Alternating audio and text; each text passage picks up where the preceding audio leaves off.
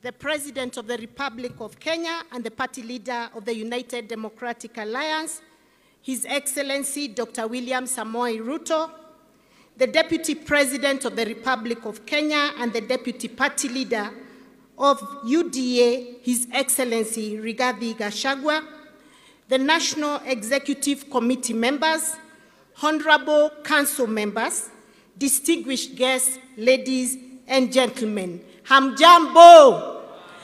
Hamjambo tena! Wacha tusalimiane salamu za UDA. UDA! UDA!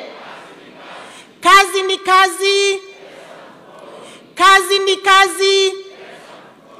Asante sana. I want to start by thanking our party leader, His Excellency President William Ruto, for entrusting me with the responsibility of chairperson UDA party. Today I'm attending the first NGC as a chairperson, and it is indeed a remarkable honor for me and the women of this country, as it reflects the President's commitment to promoting and empowering women in leadership. This demonstrates that our party leader is not only a visionary leader, but also one who recognizes and values diversity and inclusivity in the political space. Your Excellency, asante sana, and I want to tell you that I have taken my role well. I have been steering the National Executive Committee meetings, the National Steering Committee meetings, and I can assure you that the NEC members and the NSC members are extremely committed to matters relating to the party. We have never had quorum hitches. They always come almost 100% at any one time. Thank you, sir. Secondly, I want to extend my congratulations to all our party members for their outstanding achievements in the 2022 elections. UDA garnered 802 and 8 MCA positions, 128 members of parliament, 32 senatorial positions, and we have also managed 20 governors elected from UDA. And at this point, Your Excellency, let me tell you that out of the 20 governors, 4 are women in UDA. And it is the first time that one single party has produced that number of female governors. We appreciate. Also, Your Excellency, out of the 28 MPs elected from single-member constituencies, female MPs, 12 are members of the UDA party. So there's no doubt that this is the future party, the party of the women of Kenya, and this is the party that consciously nurtures the strength and the potential of women leaders to get to where they want to be. Kina mama hoye! Kina mama hoye! Thank you, Your Excellency, for being an extremely gender-sensitive president. We appreciate. I want to appreciate all our members for their tireless effort. Your Excellency, the success of the hard work of these honorable members is due to their dedication and commitment. We have demonstrated to the nation that UDA stands for unity, inclusivity, and opportunities for all, young and old, from all parts of this great nation of Kenya. I want to appreciate all our members for their tireless efforts in mobilizing support for the UDA party and our presidential candidate, His Excellency Honorable William Ruto. Your dedication and unwavering belief in the party's mission and vision resulted to our ultimate victory, garnering the presidency. We delivered what we wanted, but we have a lot more work ahead of us.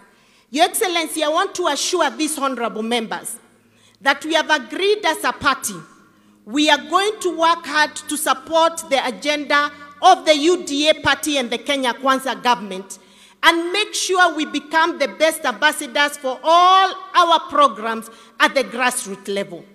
And Your Excellency, we have also decided in fostering unity The party will never do an activity in your ward, in your constituency, in your county without involving you. You'll be central in what we do as a party going forward. We have involved you before, but we'll even involve you more going forward.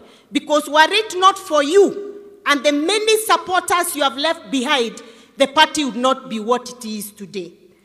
Our journey did not end with elections. As members of the UDA party, we have a significant responsibility to support the president's agenda and implement the Kenya Kwanza government plans for the people of Kenya. Our role as leaders at the national and county level is crucial in shaping the future of this nation. Let us continue to work diligently to make Kenya a better place for all citizens. As we look to the future, I want to encourage all Kenyans to participate actively in the upcoming grassroots elections, seek vacant elective positions, and run a peaceful and issue-based campaign. Our party thrives in the involvement of its members at all levels of government. It's only through active engagement and teamwork that we can bring about real change. Your Excellency, as I conclude, I want to take up from where Senator Sakaja Wakanairo has left. Oh, Governor Sakaja, I'm very, very sorry. You've been senator for too long, but I want to agree with him when he says that it's about time, Your Excellency, you had a sitting with our 808 MCAs.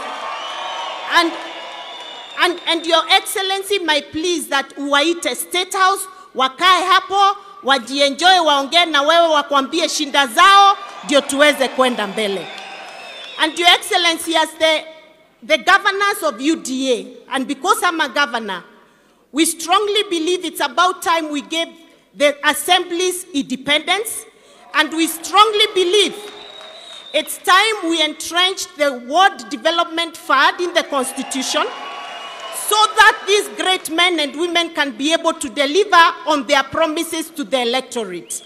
We just need to agree on a formula that is able to keep the wards and the counties on top. Your Excellency, that's not too much. We believe that MCAs are the most important grassroots leaders for this country. So, Your Excellency, with those few remarks, may I conclude by letting us remember that we are part of a political movement that is driven by the desire to transform Kenya. Let us continue to uphold the principles and values of the UDA party, and let us always remain united in our quest for a prosperous, inclusive, and just Kenya. Thank you. May God bless the UDA party. May God bless this country. And may God bless our party leader and deputy party leader. UDA oye! UDA oye! Asanteni sana. May God bless you.